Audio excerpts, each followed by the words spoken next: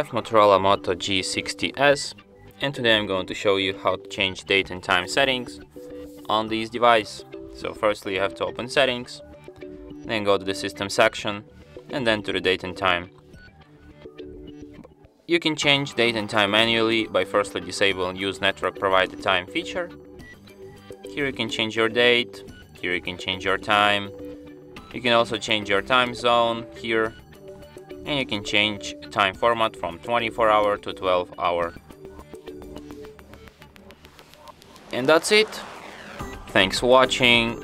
If you find this tutorial useful, don't forget to hit that like button and subscribe to our channel.